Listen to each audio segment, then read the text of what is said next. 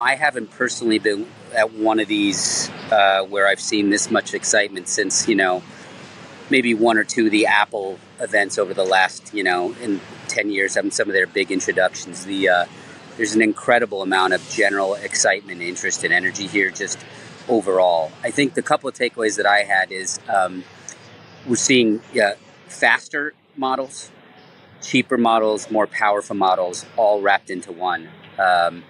Which is, I think, great for our community, but also just generally the community of developers looking to do really interesting and fascinating things with AI technology as a whole. And I vacillate every time I hear something between, gosh, this is incredible, innovative, exciting, between that and then thinking, well, I wonder how many startups this is going to put out of business today. Like I really...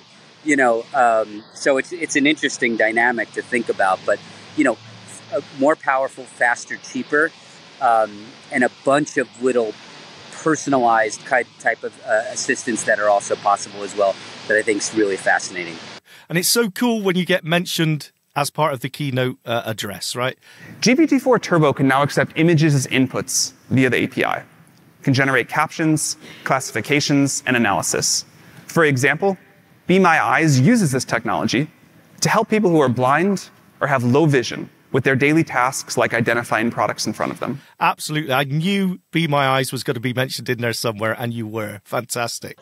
It was kind of crazy, it's surreal to think about this, this tiny little enterprise that we are in many respects, kind of being together with, a company that is arguably leading or certainly at the forefront of one of the most interesting technological developments of our lifetime. And so I'm really happy for the team, our technical teams and our sales teams and everything to just get that. But also, guys, that I don't know about you, but I can't remember kind of a giant moment in a keynote that was like part of almost the cultural zeitgeist of the day, right?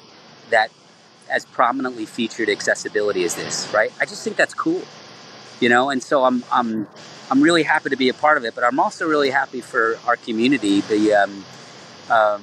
being top of mind, it's just cool.